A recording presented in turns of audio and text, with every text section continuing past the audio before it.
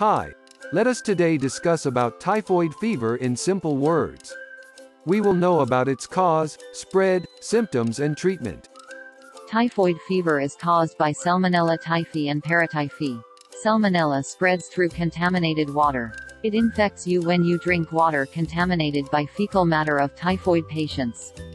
Additionally, it is also caused by contaminated food. Food can be contaminated by poor hand hygiene or the flies. Street food is a common cause. Vegetables grown on contaminated water may cause typhoid. Countries with poor access to clean drinking water suffer a lot.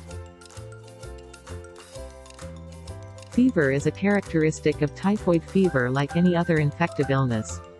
This fever is mild to moderate grade initially, which may progress to high-grade fever, which may remain continuous or may be intermittent. Fever may be associated with chills.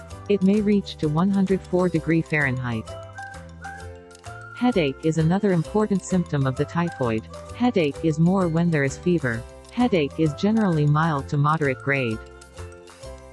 Muscular pain may occur. It is more severe when you have fever. Muscles of limbs like legs and arms and back may pain. This muscle pain may give you feeling of fatigue. Feeling of muscular pain and fatigue progresses over few days and you may feel weak because of illness.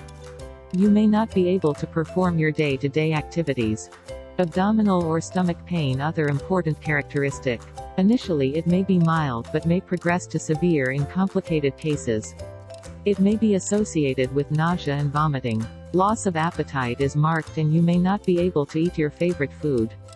There is tiredness, fatigue, weakness with excessive sweating. You may appear exhausted and sick. Weight loss is another characteristic. You may lose weight because of loss of appetite and ongoing illness and dehydration. Diarrhea may appear in the illness and some patients may have constipation. Constipation followed by loose motions is a common scenario in majority of cases. Few patients initially have cough and cold, typically like upper respiratory tract infection.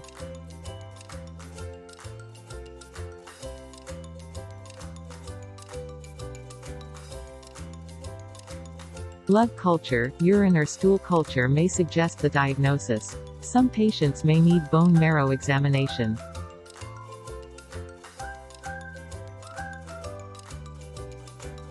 Patients who are sick and are not able to eat food and take medicines at home should be admitted to the hospital.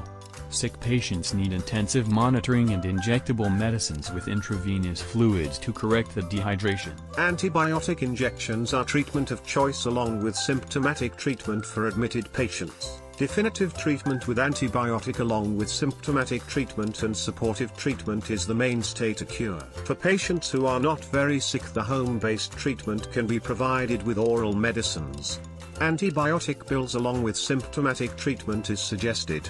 Additionally, you should be well hydrated and drink plenty of water and oral fluids. You should take leave from your workplace and take rest at home. Moving in hot or cold weather may precipitate the illness. Rest helps to recover the body and increases the effectiveness of the treatment.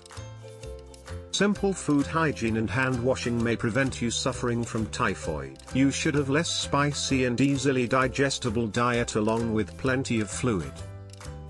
Typhoid vaccine is available and you should take it if you are staying or going to visit endemic area.